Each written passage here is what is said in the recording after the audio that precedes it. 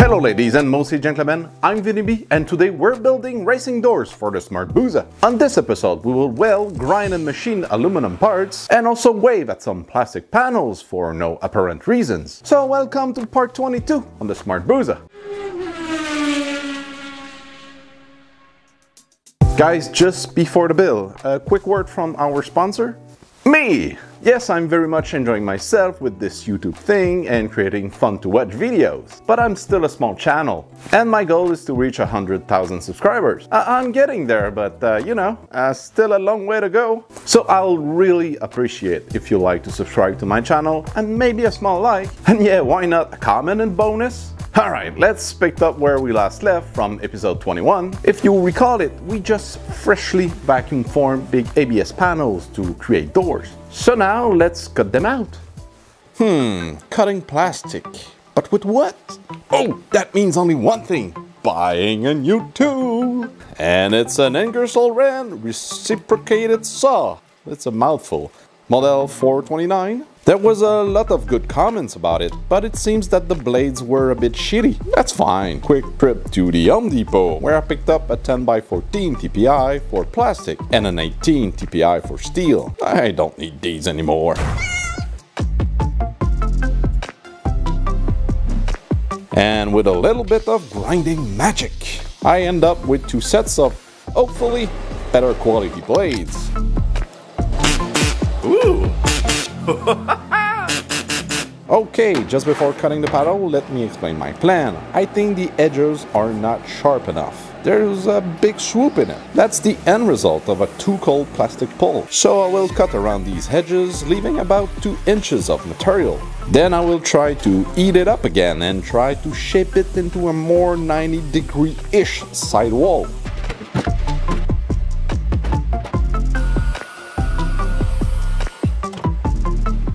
Oh well, the, let's call it, lightweight approach seems not to work. So let's bring the big guns.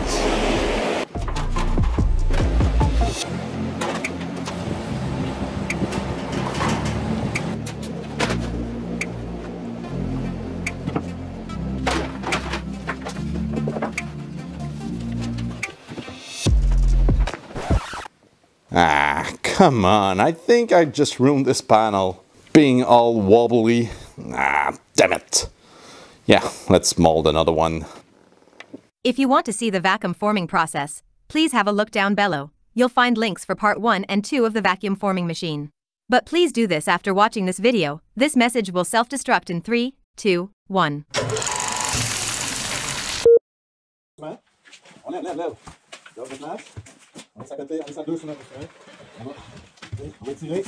Okay, I need to pause here. Because while I was watching this footage, I realized 3 things. 1, I still suck at vacuum forming big parts. Now, have you ever seen this learning curve? I know we're all more familiar with this one, but I think this one is more accurate with reality. So at part 1 of the vacuum forming machine, I was here and I had no idea on what I was doing. Did a couple of things right. Then I move up on top of the first bump with part 2 on the vacuum forming machine, thinking I mastered the thing and that I was the king of the world.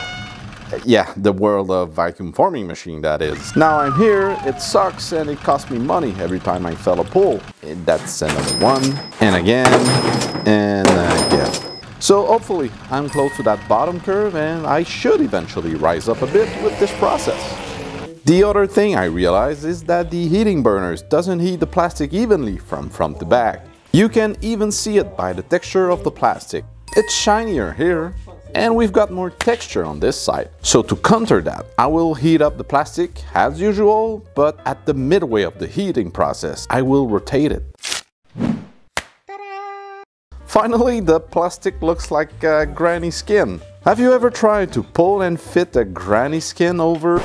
Where am I going with this? The point is, I need to have a quite hot and melty plastic if I want to generate sharp edges and more details in the forming. More heat creates a bigger belly, and I keep failing to place and move around all that extra skin. So yeah, I think I should come up with an area to height ratio. The longer the part is, the higher the part should sit. I think this is why the fender pull went better and I picked up so many details in the forming. But what is the right ratio? I don't know, but I'll figure it out. So I did the second pull. Unfortunately, since I just figured out the ratio trick, and to prevent creating such a big belly, I did this one colder. So it ended up that the edges were not really sharp, but luckily they didn't have to be.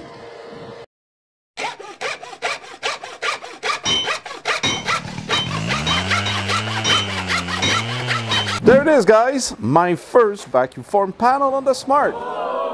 I think with all the pop rivets and with the Lexan window, that door's gonna be sexy as hell. I double checked the outer framing on the Smart to see how wide I had to cut the plastic. And apparently, not that much. Yeah, just about half an inch. So all those pulls to get sharper edges were maybe for nothing. But at least I learned things, well, I guess. It's not like I scrap a lot of plastic. What are you looking at? There's nothing to see here. Move along, people. All right, let's build a frame.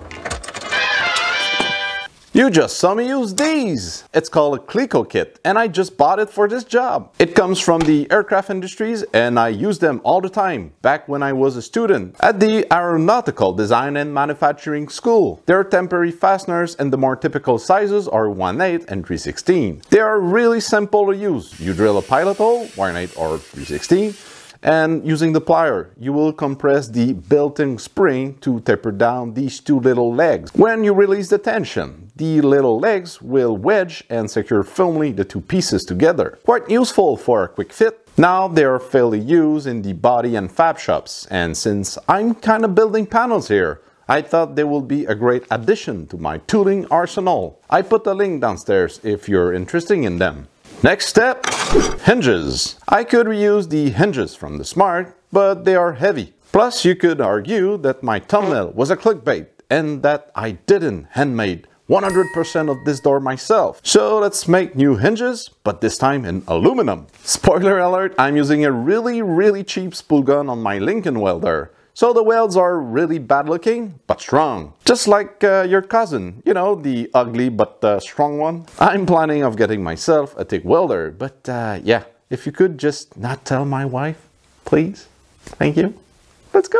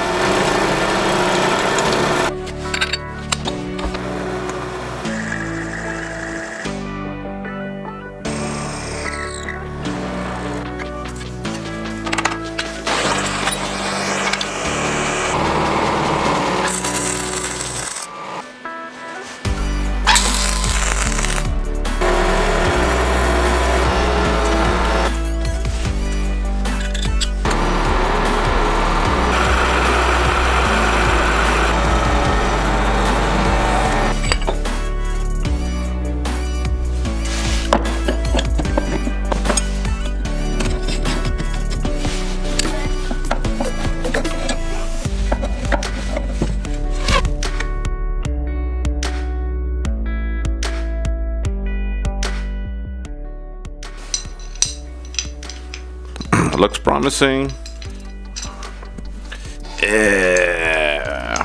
Shit. I'll need to fix that. Better. This one is wrong for the 2 holes. This, not good. Not good. But again, with magic of editing.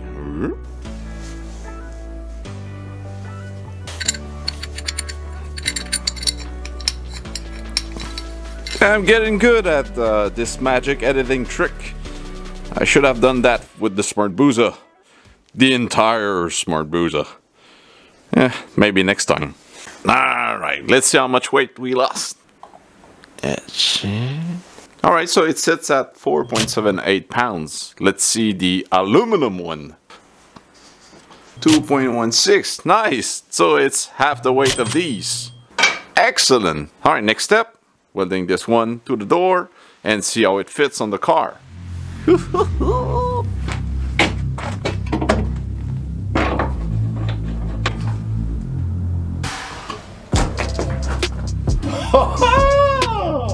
Oh yeah, perfect.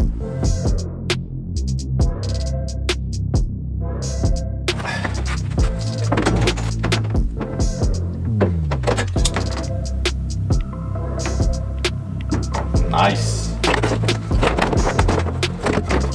And with the fender, it's looking good. It's not perfect by any mean. But we're getting there. I still have a little bit of fine tuning and I will cut a little bit more plastic on the edge right here. Should have a better fit here. Alright guys, that's it for part 1 on the racing doors. I know there's still a ton of work to do on it, but since I didn't want to make a 20-25 minutes long video, I decided to separate this build into 2 parts. Next episode, we will build the Lexan windows with its aluminum framing, custom mirrors, and a complete full aluminum locking system. Yeah, I told you guys, I'm building 100% of this thing. And also a quick reminder, please consider subscribing to my channel. I really want to reach that 100,000 subscribers. Since the door is almost completed, it's right there. See you very soon in probably 2 weeks, but for real. But till then, go do something with your hands, your head, or both. See you guys. We will build the Lexan. Fuck! Ah, ça serait drôle. Sérieux? L'entendez-vous? Neighbor's alarm is on. I'm trying to record things. Ah, phew. Respire. Bride, my friend. Bride! Fromage! Je sais pas pourquoi je dis ça. I'm still... Hey, come on!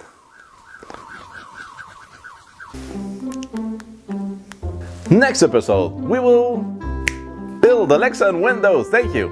Go do something with your hands, your head, or both. Okay, je t'en ai. Bye. Fromage.